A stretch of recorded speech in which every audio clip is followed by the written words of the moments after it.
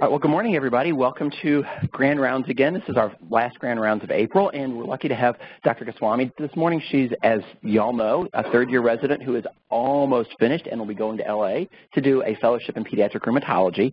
Today, she's talking about weakness and rashes in children. So, thank you very much. Thank you. Thank you. Can you guys all hear me? Yep. Yeah? Okay. So, like you said, I'm Dr. Goswami. Thanks for the introduction. So my topic is weakness and rash. I have no disclosures, but I did want to thank everybody that helped me put this presentation together, the adult rheumatologists here, and then at Duke and CHLA for doing the extra resources that were available to them. So the objectives of my talk are defining the clinical picture of juvenile dermatomyositis, briefly reviewing the pathophysiology of this disease, classifying the differentials, and reviewing the current management guidelines, which are constantly changing in rheumatology. So I have a 3-year-old girl with decreased activity, decreased appetite, and refusal to sit on the floor. She has been kind of going through a lot the last couple months. About 7 months ago, her dad got incarcerated, and mom pertained a lot of her behavioral changes to being related to that.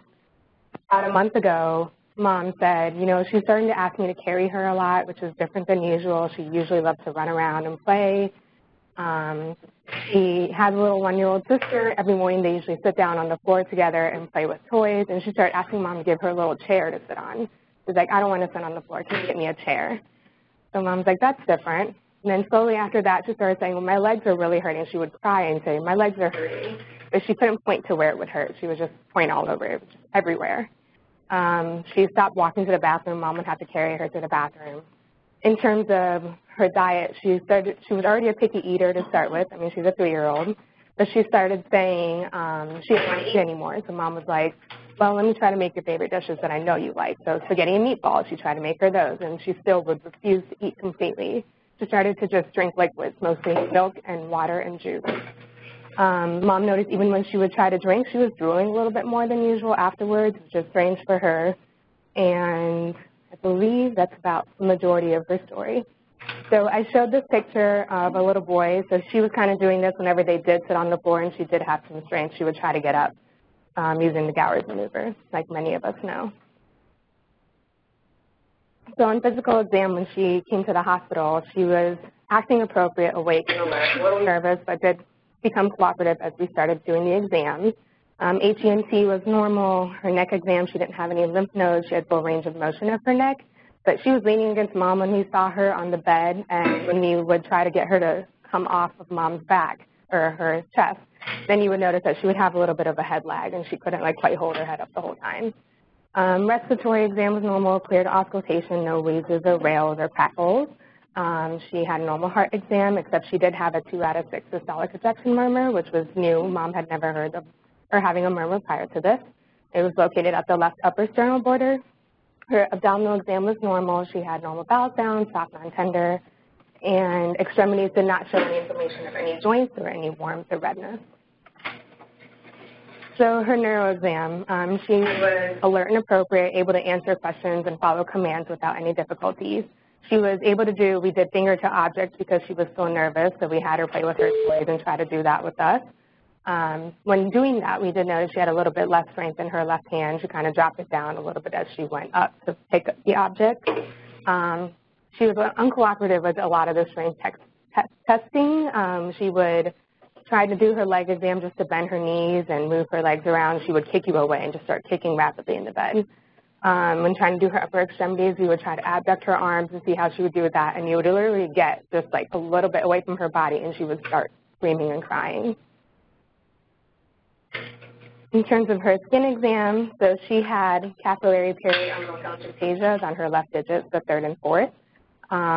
And then she had a non-pruritic bilateral axillary rash that was like flat with small little ulcerations if you looked really closely. We looked even with an otoscope sometimes.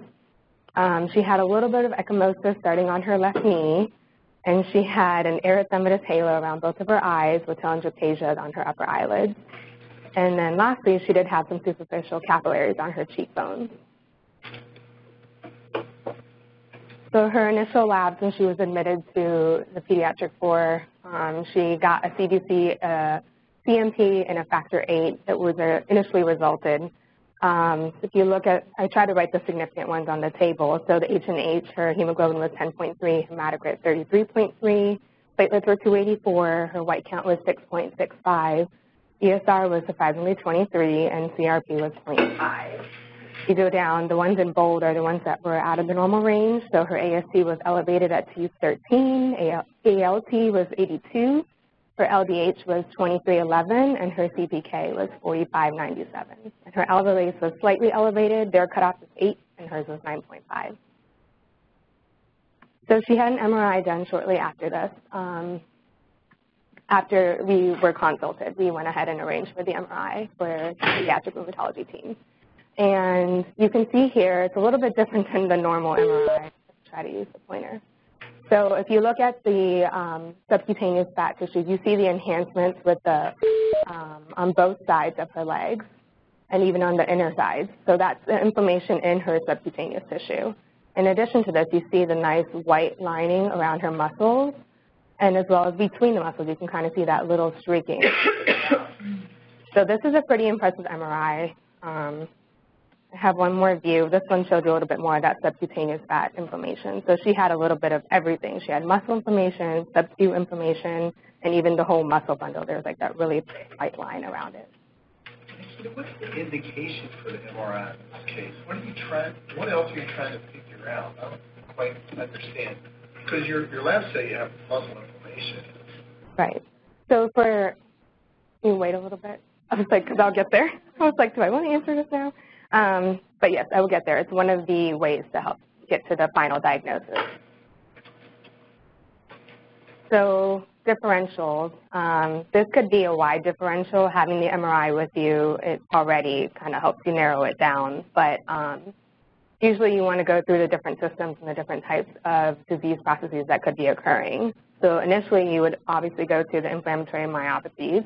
So this could be a juvenile dermatomyositis versus a polymyositis.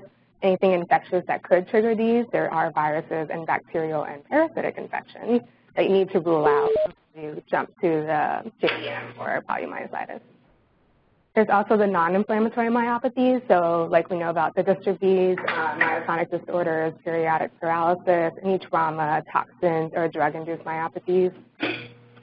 And then systemic rheumatic diseases, so you want to look for lupus, scleroderma, especially because she has the rashes, JIA if she had joint involvement, mixed connective tissue disease, or vasculitis. And then anything mimicking cutaneous conditions, so psoriasis, eczema, allergy. Oddly enough, in our patient, she did have that periorbital rash previously before any other symptoms started, and they told her it was eczema, and we're treating it with topical steroids. So it was coming and going. And then you want to look at genetic and metabolic enzymatic diseases, so anything with glycogen storage diseases, lipid storage diseases, and mitochondrial myopathies.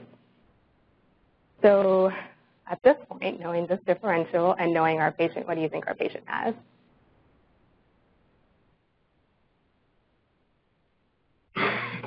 JDM. Yeah.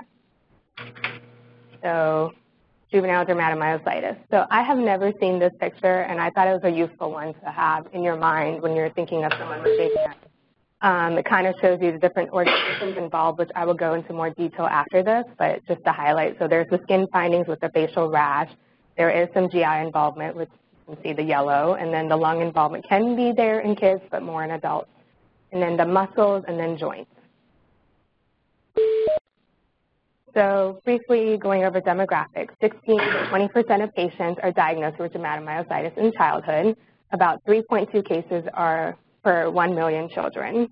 It's less marked in children. If you look at adults, it's more common in African Americans than Caucasians, and there's an average 4-year incidence rate when comparable for whites and blacks, but lower for Hispanics.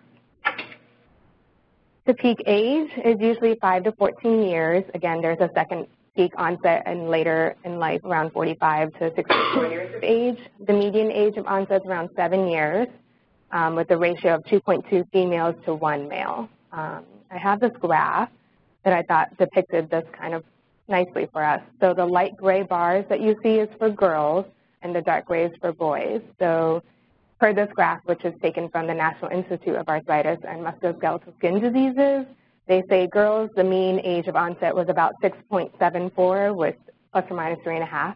for their standard deviation, and for boys it was about 7.3, plus or minus almost 4 years. So JDM can be a result of an environmental trigger in genetically susceptible individuals. Studies show some antecedent URI or GI illness precedes the symptoms of the onset of JDM symptoms.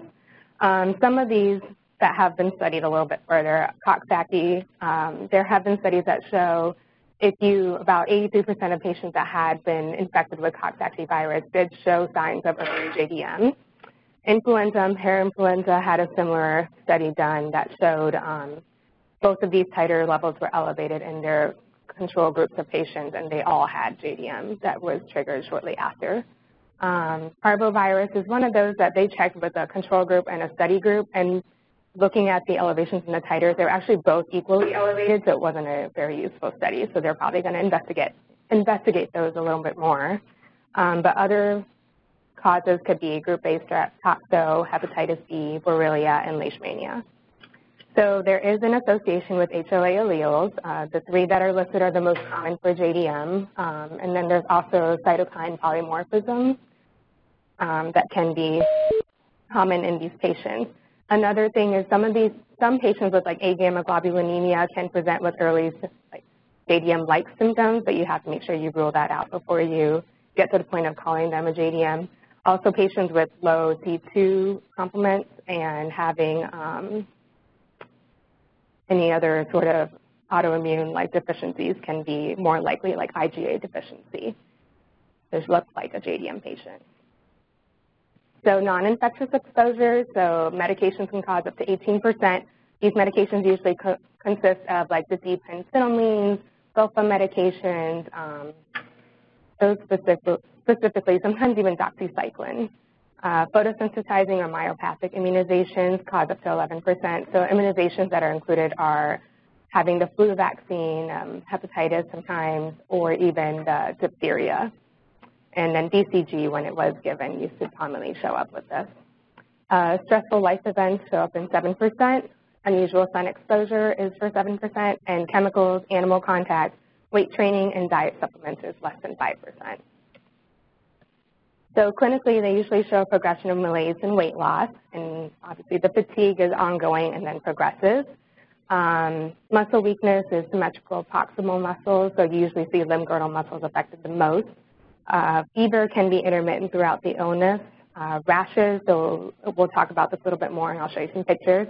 But the Gottron's rash, the heliotropic rash, the malar rash, and the photosensitive rash. And usually these symptoms all occur over a 3 to 6 month period. Only acute onset occurs in about 1/3 of the patients that present. And there is a variation in the extent of the evolution of the clinical symptoms based on the patient. So the more severe, they may have some pharyngeal and palatal muscle involvement. Sometimes you'll notice they'll have a nasally voice. They may have difficulty swallowing, or in our patient, you notice the drooling when she would try to eat and drink things. Sometimes they can choke on their food and actually aspirate. And they may have some signs of dysphonia, so their voice gets softer. With older patients, you can do this by having them count to 10. And by the time they get to like 5 to 7, you'll notice their voice is kind of fading and getting to a higher pitch. In younger kids, it's harder to do this, so usually you listen to their cry. Listen to them start crying, and as they get further on, you'll notice the pitch will change. Oops, sorry. So here I have a childhood myositis assessment scale. This is one of the handouts that are back there on the table if you guys wanted to get a copy. This is a way for us to assess the progression of their disease and if they are improving or worsening. It's really blurry up here, so I try to get a copy back there if you can. So I encourage you guys to look at this and try to just see what they're looking at. So the first one, for example, is looking at the head lift. So you lie down on a table and you want them to just lift their head off the table, and you take a timer and you time it up to 2 minutes is good. A normal healthy person can hold their head up for 2 minutes. It's hard. We've all tried to do it before and it's exhausting. Like you will start shaking. If you talk, it makes it harder.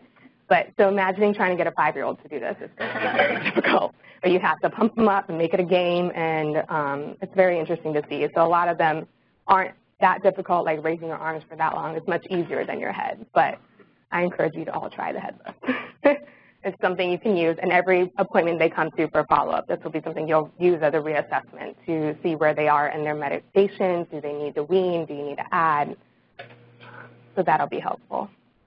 The other one is classification criteria for idiopathic inflammatory myopathies. I thought this would be interesting to share with all of you. It's a link that's available online through the American College of Rheumatology. And if you're not sure which category of myopathies the patient falls into, you can kind of select the boxes that may be pertinent to the patient. So say they're a pediatric patient and they do have a heliotropic rash and they have Gottron's papules, they're already at a 45 to 100% probability of having that because it's so definitive. Like when you have that heliotropic rash, they're likely to have dermatomyositis. So it's a good resource to have. Again, it's from the American College of Rheumatology. So back to the picture I initially showed you with the organ systems involved. So generally they will have some fevers and fatigue. Some may have arthritis. It's not common in every single patient, especially in pediatrics. You may see it down the road. GI system can be involved, so they have some dysphagia. They can have GI ulcerations as well as perforation. One thing that a lot of people don't think about is these patients are at risk for perforation, and they should be on Miralax daily, lifetime. That should not be a medication that's removed from their regimen just because they're having normal stools, because they are always going to be at risk for that. Slow progressive loss of sub-Q and visceral fat is noticed in the upper body and face with hypertriglyceridemia, insulin resistance, acanthosis nigricans, hypertension, and non-alcoholic steatohepatitis. Lungs, so some patients can, this is more common in adults, but they can have a restrictive interstitial lung disease depending on the type of antibodies they show, which we'll go into a little bit further, may put them at risk for developing this. In terms of cardiac, so some patients may develop murmurs or cardiomegaly. About 25 to 50% of patients develop hypertension. Nonspecific tachycardia can be seen in some of these, and they may develop a cardiomyopathy. Lastly, in terms of kidneys, they can have a microscopic hemoglobinuria related to a urine myoglobin at the onset mostly. Here I have a picture for you that would be helpful. So vasculopathy is common in these patients. Viscerally, they will usually complain of diffuse severe abdominal pain. They may have some melanar or hematemesis. But in terms of capillary beds in their nail folds, the top left picture, I hope you can all see it, is a normal nail fold when you're looking with an otoscope or a dermatoscope. They do have such things. And then the top right picture is showing you that you can see the little dots coming up of their capillary beds, and that's what you call a dropout. And then the bottom two pictures show you the worsening of the severity. So that's the tortuosity. You kind of see the squiggliness of all the vessels coming out, and that would show you the progression of the disease as well. Conjunctiva as well? Okay. As well, or? Not necessarily in the conjunctiva. It's harder to see that. I'm sure if you went to an ophthalmologist maybe, but we don't do it on a regular exam. So muscles, exudates are commonly present, infiltrating around the muscle bundles. They will be infiltrated primarily with lymphocytes and monocytes. Inflammatory cells usually causing the inflammation and muscle death. So specifically for dermatomyositis, you'll see plasmacytoid dendritic cells that are thought to be activated by a viral nucleic acid or a self-DNA that release large amounts of type 1 interferons and lead to immune cell activation and vasculopathy. So sometimes there could be atrophy or necrosis of the periphery of the fascicle. Concomitant degeneration and regeneration of muscle fibers occurs. So if you look at a biopsy, which we will shortly, you can see that. Areas of focal necrosis are replaced during healing phases by interstitial proliferation of connective tissue. So here's an example of a muscle biopsy. You can see the infiltration definitely around the vessels, as well as throughout the muscle bundles. And you can see the different sizes as well. Some of them are larger than others and more well-rounded. Others are kind of flattened out. Here's a table. I hope some of you can see it. It compares juvenile dermatomyositis with juvenile polymyositis. So in terms of histological findings, we kind of talked about some of them. So you have the muscle fiber atrophy, the capillary dropout, and then generating fibers. They usually, if you look under a electron microscopy, you can see overexpression of MHC class 1. And then cellular infiltrates, we talked about this, so plasmacytoid dendritic cells, macrophages, B cells, T cells are the most common. So if you're wondering if they could have a polymyositis because they don't have enough of the rash for you to diagnose them that way, you would see more CD8 T cells and the HLA class 1 over, as you would be seeing on the microscopy. So calcinosis. It usually consists of calcium hydroxyapatite or carbonate apatite. So a smaller degree of magnesium can be present, which is a mineralization inhibitor. The mineral is deposited in fragments and over time becomes solidified. So they can occur as a cutaneous, subcutaneous plaques or nodules, and they deposit into the muscle or the subcutaneous skin. Initially, it's subcutaneous and can spread. Sometimes you'll notice them along fascial planes, and that's what causes the contractures. And some of you are all thinking about the same patient that I am.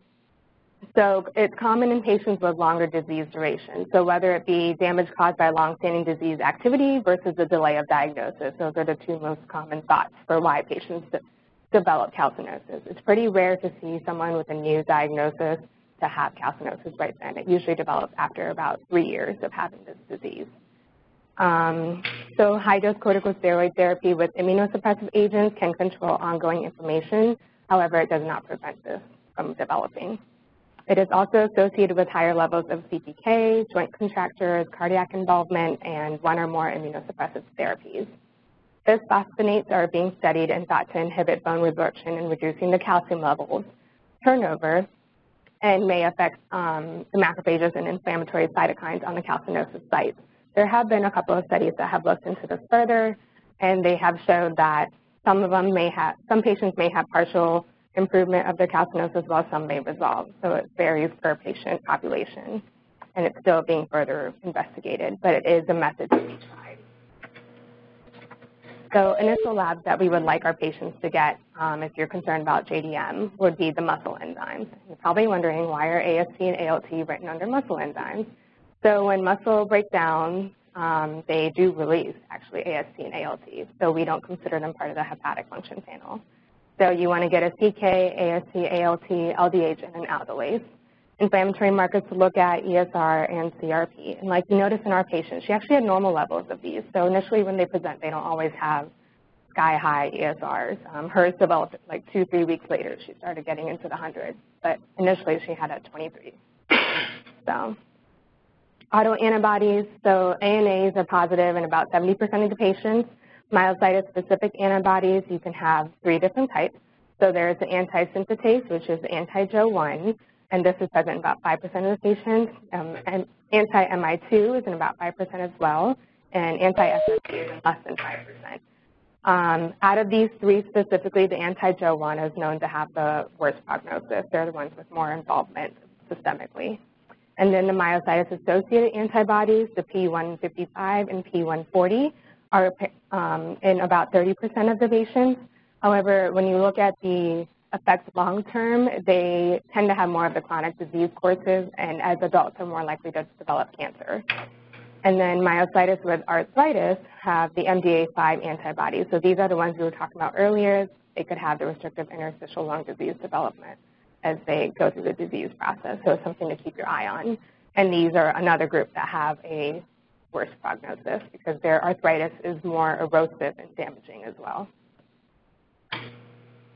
So for the criteria, back to Dr. Key's question earlier, there's a Bohan and Peter diagnostic criteria that's used for JVM. So like we know, our patient has symmetric proximal muscle weakness. She had increased levels of the serum CK, ASC, LDH, and aldolase, all of the above. EMG used to be a criteria that can be used to diagnose myopathy and denervation. Nowadays, you're noticing MRI is taking over EMGs in the classification studies. So if you have an MRI that shows enough that proximal enhancement of the limb girdle muscles and subcutaneous tissue, then that's enough to replace that. Muscle biopsy usually, like we talked about, shows necrosis and fiber size variation, the infiltration of the inflammatory cells. This is one of the ones that people are talking about. Like, not everyone wants to do a muscle biopsy if you already know. I don't think our patient ended up getting a muscle biopsy because we already knew at that point she already had so many criteria. And the last one is cutaneous changes of heliotropic rash and Gottschalk's papules. So if you have 2 of these 5 things, you're having possible JDM. If you have 3 of the 5, it's probable. And if you have 4 of the 5, you're definitive you have JDM. So in our case, we didn't do the muscle biopsy because she already had 4 of the 5. Here's an example of a heliotropic rash. So you see it's just like a light pinkish hue over their eyelids and even underneath. And you can see there's really hard to see, but there may be small telangiectasia spots on the eyelids as well. And our patient, they actually did spread to her cheekbones. So it's a very light, like you have to look at them in the right light, not in a dark room, turn on all of the lights and look around. Sometimes pictures are good because some days they may look different than others, so looking through a parent's phones can help with this too. Here's an example of Goswami's papules.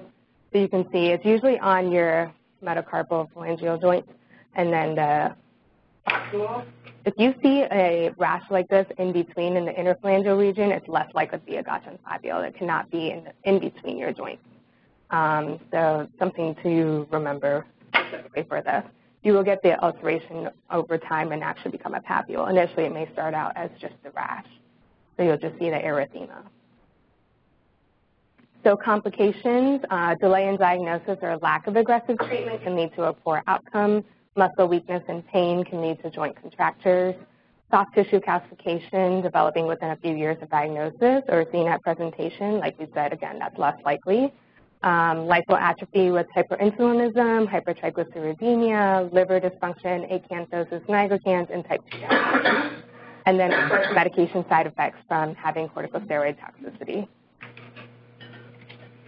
So treatment. Initially, for all of these patients, you want to try to get their symptoms under control. We usually start with doing steroids for 3 days. So IV, and they get 30 mg per kg, the max of 1 gram. And then after that, you start corticosteroids orally daily. So like we do the 1 to 2 mg per kg per day with a slow taper. Usually the taper goal is about for over a year. If you can get them down that quickly, that's like aggressive, really trying, then that's great. I mean, there's definitely some patients will try to wean them, and we'll talk about that in a second. IVIG can be used as a symptom control if you see them getting worse and having more cutaneous findings, especially. Some of them you can start that early. Methotrexate, subcutaneous or oral weekly with folic acids is the go-to initial medication as like your controller, as we say in asthmatics. And then you add that with the corticosteroids. The two of those combined can decrease the mortality of JVM by down to 1 to 2%. So just corticosteroids, they were up to like, I believe the numbers were 70%, so that does help a lot. Having IVIG, usually we're using it for cutaneous diseases. These other ones listed below are dependent on the type of disease or if they're refractory. So MM6 and azathioprine are additional adjunctive agents that can be used if everything else you're doing isn't working. Cyclosporine or rituximab have been used for resistance or refractory diseases. And there's actually a new study that just came out for rituximab being used in those patients with a lot of skin findings, and such as Goswami's papules or the rashes and the telangiectasias. They studied between pediatric patients and adults, and they said both of them had significant improvement using the rituximab in addition to the methotrexate and corticosteroids. And then lastly, cyclophosphamide can be used for interstitial lung disease or vasculitis. So this is the generic things that you go over, kind of like you do in pediatric patients, but in JDM patients, you have your specific things that every JDM patient should be doing. So skin protection is a big thing. Sun exposures can trigger a reactivation of their disease process and worsening of the rashes. So you want to really go into using sunblock more than SPF 30. Make sure they wear a hat and cover their body with good sun protection clothing. You want to avoid going out during peak daylight hours. And then physical therapy, definitely depending on the extent of the patient's disease, of course, but you want to make sure that they're able to work on exercising and strengthening those muscles, learning how to stretch them so they don't get into that phase of getting contracted or having significant weakness that affects their daily living. Lastly, speech and diet, these could kind of go together. So like in our patient, she was struggling with eating solid foods and was more on a liquid diet. So you would want to give parents education on how to prepare the foods to make sure they're getting the nutrition they need, and also what's the safety for them as well. And the patient would learn how to compensate for all those losses that they're having in their abilities as well. So this is a table that we can use. It shows the different pathways for the progression of the disease and how you would go by every visit for follow-up. So usually your initial treatment plan, say we use corticosteroids and methotrexate. Then you would say come back in a month for a follow-up. And they come back in a month, you would look at There's 3 different sections. I'm going to start with if they worsened. So by your judgment, using that scale that I showed you earlier, kind of run through a few of those and see, where are they at this time compared to last time, and then decide maybe they need some additional therapy. That could be just doing an extra steroid dosing, or it could be adding an extra immunomodulating agent, so some IVIG or other immunosuppression that we talked about before. And so once you add those on, you can recheck them again in 4 weeks and see. So it's always every 4 weeks, and then if they're doing better, then you can start spacing it out. So if they're doing better, we'll go to that side. So if they're improved, you can discuss this, weaning the steroids over the 12-month period like we talked about, if they're tolerating it. Now, some patients will bounce back and get worse while you're trying to wean. So you might do a really small wean then. The art of weaning steroids is very interesting. Everyone does it very differently. There's no protocol, this is how you should wean it by step, by this percentage, because every rheumatologist I feel does it a little bit differently. But, and then again, if they're unchanged, you can decide to hold it their treatment at that point and reassess in 4 weeks and decide if you need to go up or down. So outcomes, 40 to 60% of the patients have a chronic disease course. Persistence of rash and nail fold changes are seen for about the first 6 months. Favorable outcomes, most kids without functional disability, and less than 10% with moderate to severe disability. So I know we all think about the one patient we know here, and you see how severe it is. Most of these kids come and they're acting like normal kids. You would never know that they have GDM. And then here's a table that shows you the difference between pediatrics and adults. The biggest thing that I wanted to point out was the calcinosis is more common to see in pediatrics versus adults. The refractory disease is equal between the 2 groups.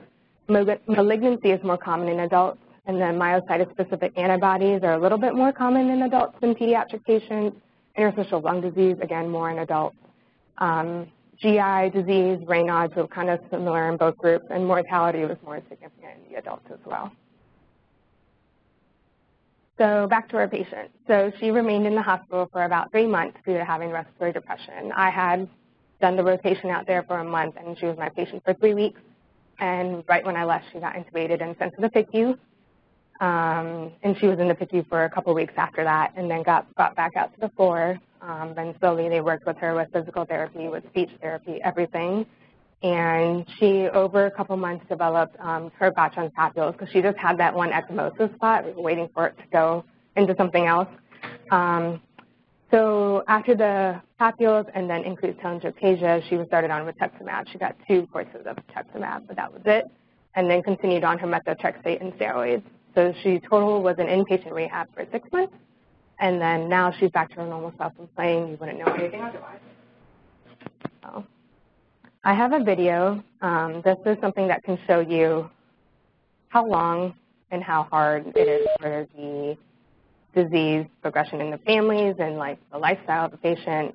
I think it's very interesting to see.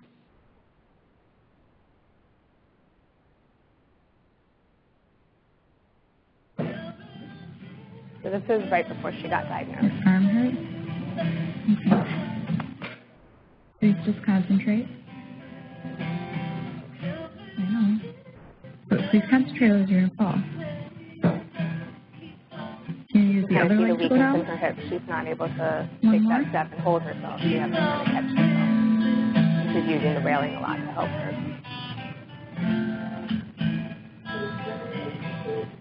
Makes your legs feel weak? Good. All right. Good. Turn around. This was the part that was surprising. And try real hard to use your legs.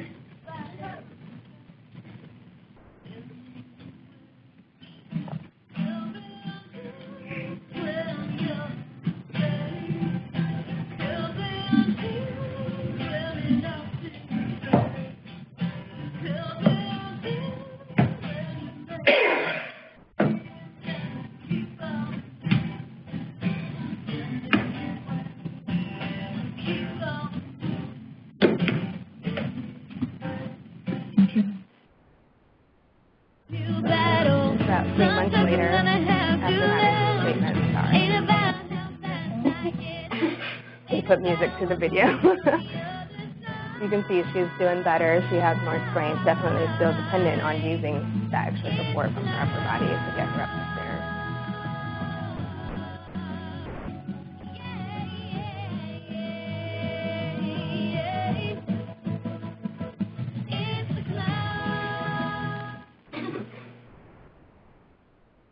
And this is pretty close to the end of her treatment process. She's almost back to her normal self.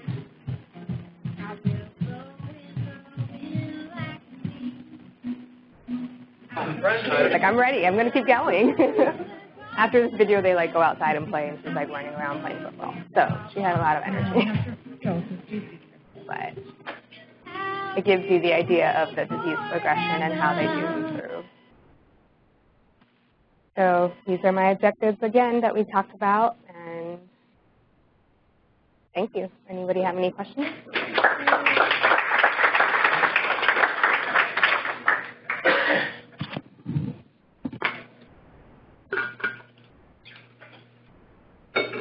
Can you comment, great presentation, can you comment on the frequency of chelation for some of the calcium treatments specifically where you get profound calcium deposition? What do we use, success rate, et cetera? So the one study that I looked at was specifically with the bisphosphonates being used. The success rate was 50-50. Some of them had full recovery, the calcinosis had gone away completely, while others only had partial. So it was it varies per patient. I don't think there's enough studies out that really show the specific success rate. Anyone's on anywhere that wants to add to this, you're welcome to. I had a question about IVIG. It sounds like that's used more for cutaneous when there's cutaneous manifestations. Is there a certain threshold of those findings that would lend to wanting to do that therapy? I would think that usually you always start, even in our patient, she had the cutaneous findings initially, but we didn't start with IVIG, even though the initial baseline starting of any medication is always corticosteroids and the methotrexate. I think the IVIG would come if they had more significant, maybe if they had Goswami papules that weren't responding to anything else from the beginning, then you would consider starting the IVIG a little bit sooner.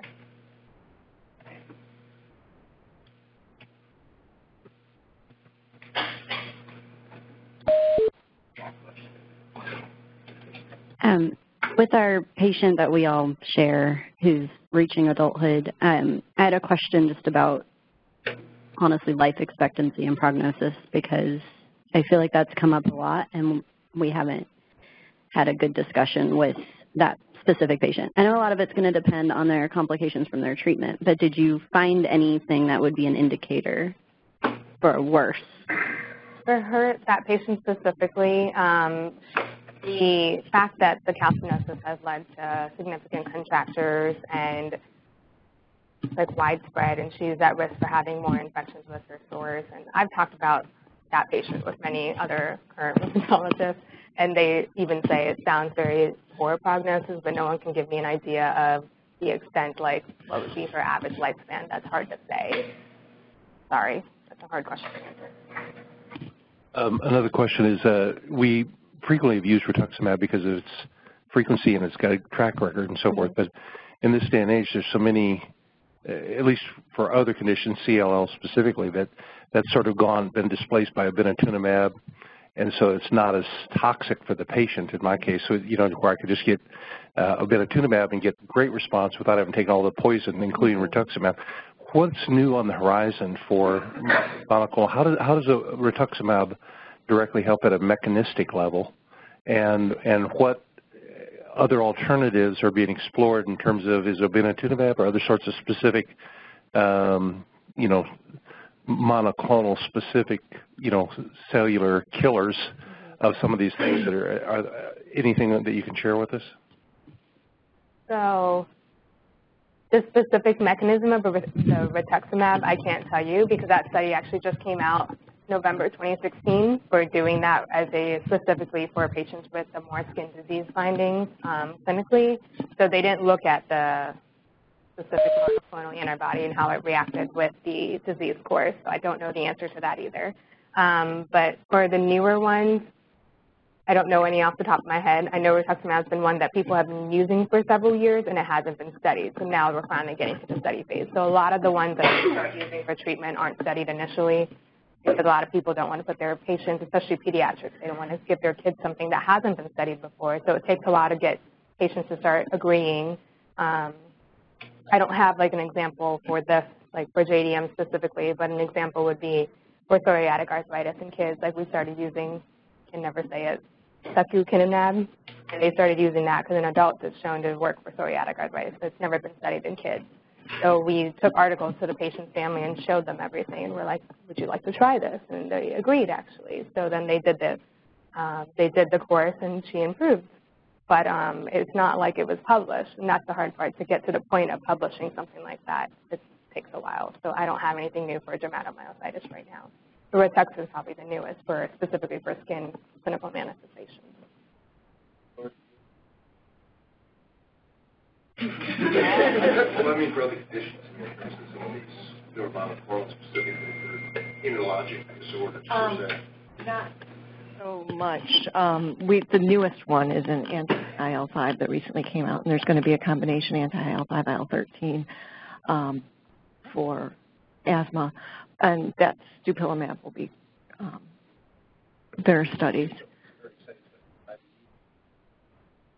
That's why you can identify the inflammatory markers. Yeah, again, especially, I mean, again, I do mostly allergy and stuff, but they tend to be more of the Th2 cytokines, IL-5, IL-13, and the anti-IL-5 is on the market right now. And so we've got a couple of kids on it. It's getting insurances to cover, but yeah.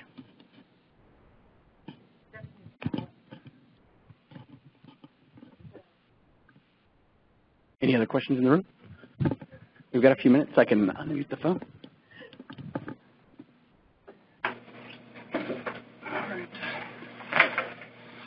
If you're on the line and you have a question, I'll use the phone here in just a second. If you do not have a question, if you would mute your phone now so that we don't hear any background noise.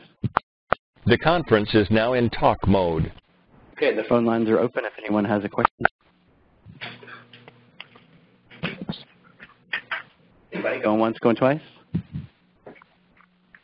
Okay. I think you're good. Thank you very much. Okay, if you're still on the line and you did have a question, you can always email us at outreach@carilion.org, and I can get to Dr. Goswami. We're going to go ahead and disconnect the phone lines now. Thank you all very much for joining us.